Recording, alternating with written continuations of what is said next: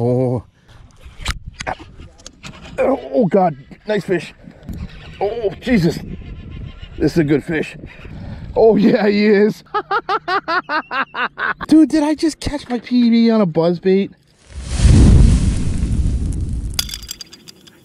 Boom. We got overcast skies, we got a little breeze, temperatures are starting to drop, and I'm running to the lake. You know why? Buzzbaits, baby. It's that time. It's time to get all buzzed up today on Captain's Corner.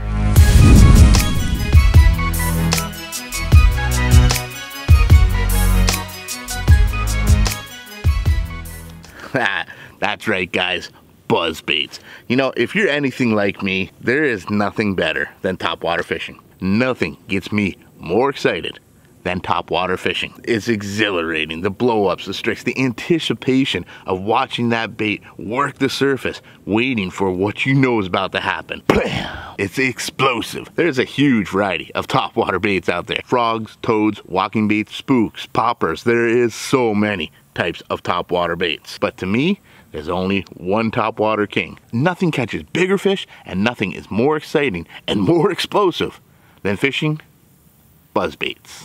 My absolute all-time favorite topwater bait for a good reason. Nothing on top will catch me bigger bass with more consistency than a buzzbait. It is such a versatile lure, but it's actually one of the simplest lures out there that no matter what your skill level is, you can effectively fish a buzzbait. It may look a little odd, this big hunk of metal going across the surface. I don't necessarily know why it works, I just know it does.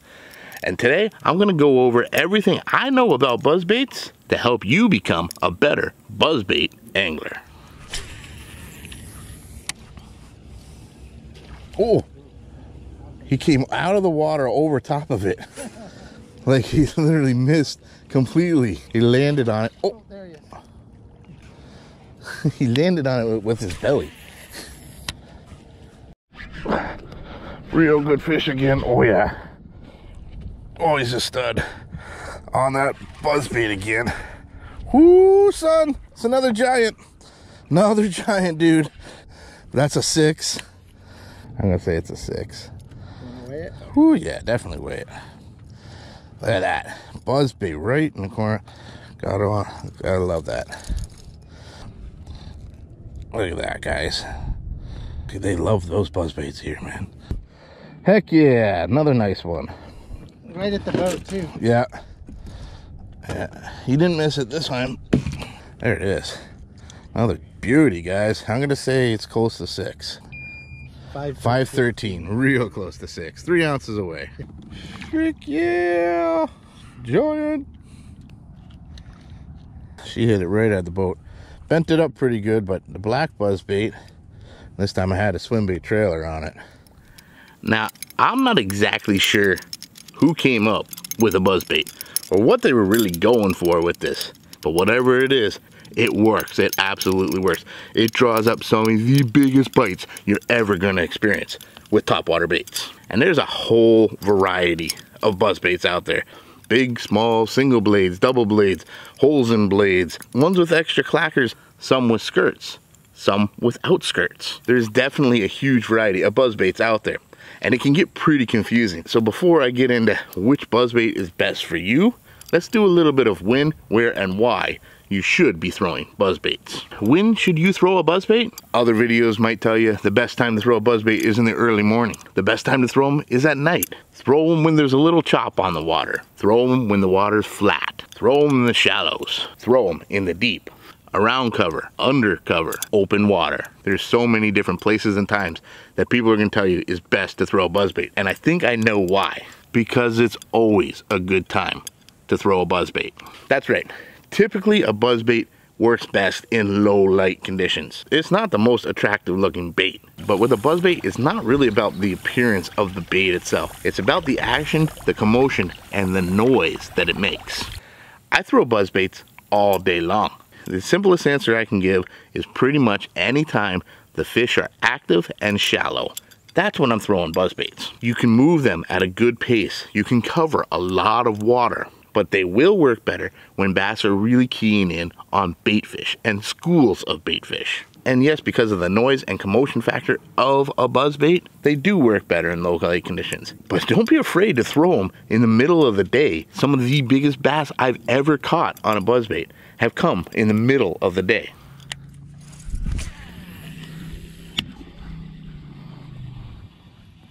Oh, he was behind it. Oh God, nice fish. Oh, Jesus. This is a good fish. There, he's very strong anyway.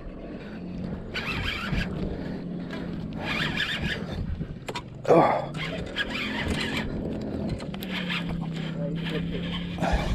Oh yeah.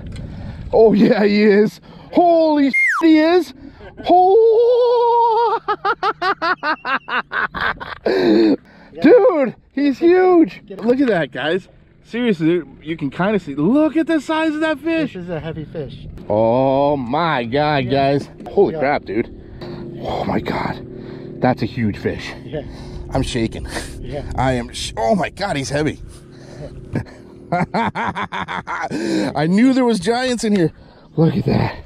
On that buzzbait. You don't get much better than that. Dude, did I just catch my PB on a buzzbait?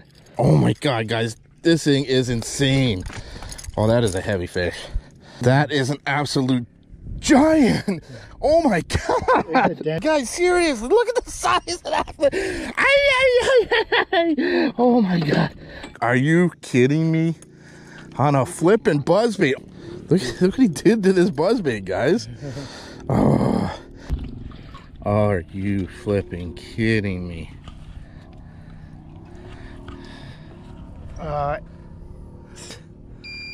11. 11?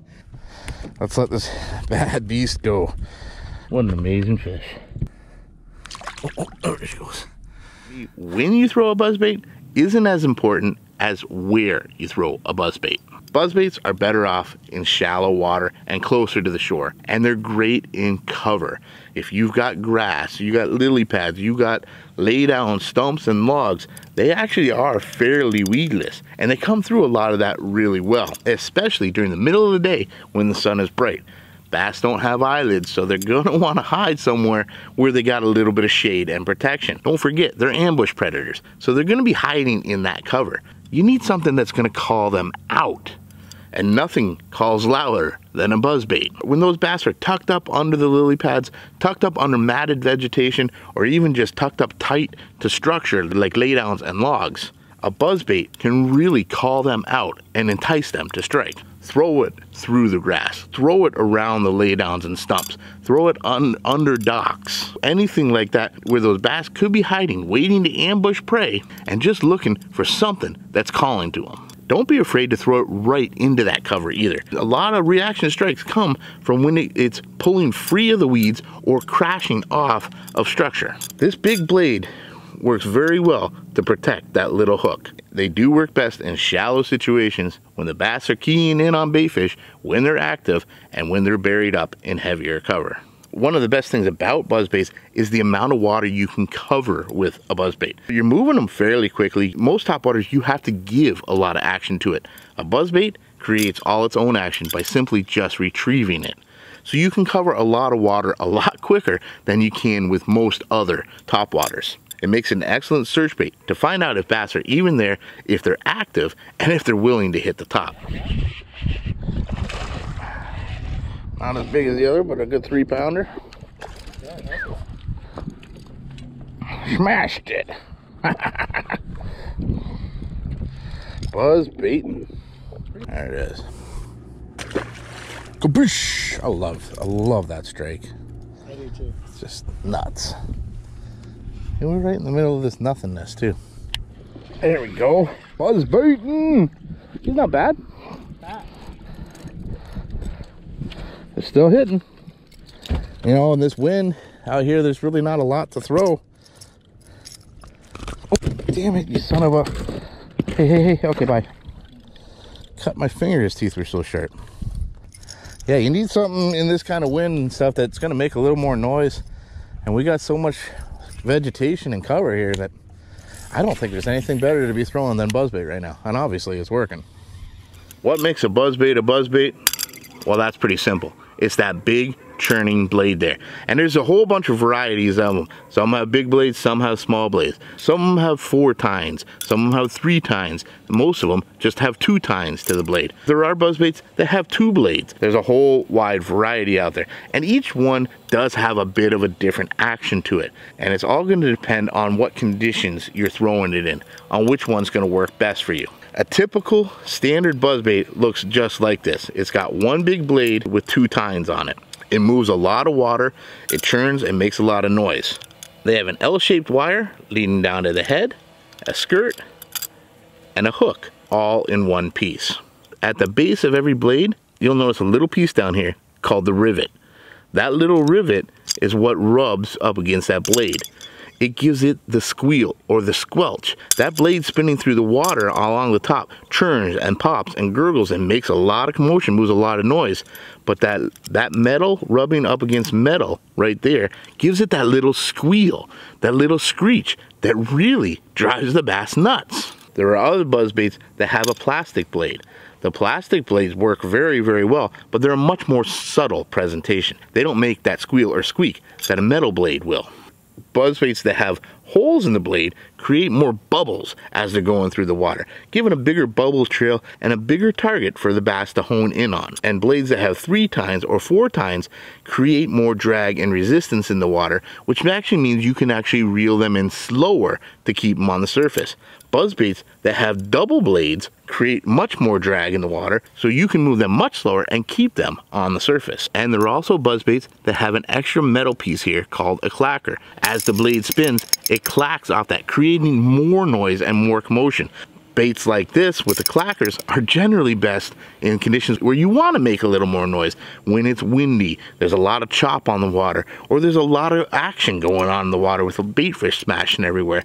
Something like that with that extra clacker can make all the difference and get more attention than your traditional buzzbait. The other time I love these is at night. That extra clacker is just going to make more noise, more commotion, give them a better idea of exactly where that bait is that they want to crush. I'll reach for the smaller bladed buzzbaits when it's ultra clear water, heavily pressured lakes, river systems, or any time that I know the bass are keying in on smaller bait fish. I'll go for the smaller, less intimidating blade. In heavily pressured situations, or when they're just not looking for such a big bulky bait, that's when I'm going to go to the buzzbaits without the skirt. It's a much more realistic profile of just a bait fish. You just want to make sure your soft plastic has a good action on its own. The blade is what calls them and gets their attention. This is what they're going to key in on. So the more realistic and the more action that this has, the better chance you're going to get the bite.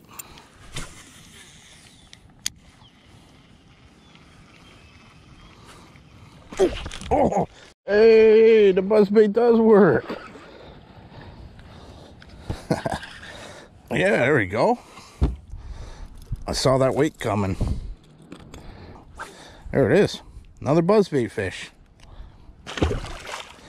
On the little buzzbait. No skirt on this one, just a trailer. And I almost always put a trailer on my buzzbaits. Most of the time I run my buzzbaits with skirts. The main point of the trailer to me is to give that bait a little bit more bulk, a little more for the bass to bite onto and feel and hold on, rather than just a skirt around a bare hook. A grub, a fluke, a paddle tail swim bait, any kind of trailer that has a bit of action, but nothing that's going to overpower that bait itself. Trailer hooks. A lot of guys out there will tell you always, always, always put a trailer hook, because bass do tend to short strike buzzbaits quite often. I never put trailer hooks on buzzbaits. It's just one more thing to foul up, one more thing to catch onto that cover. It just makes a mess. I have more problems with trailer hooks than I do when I don't. To fix the situation of short strikes, rather than put a nasty old trailer hook on here, I have 2 things. I can either bend the blade farther away, which makes the main body of the bait run deeper in the water, giving them more to attack. Number 2, I'll put a smaller trailer on there. Rather than a big long paddle tail for a trailer, I'll switch it up to a single tail or a curly tail grub, a shorter version like a 3-inch, where it barely sticks out past the skirt. It's going to make the bass want to strike the whole thing rather than just the end, and hopefully makes them strike it closer to where the actual hook is. That alleviates the problem of short strikes for me. It makes it where I don't need to put a nasty trailer hook causing me a whole bunch of nightmares on them.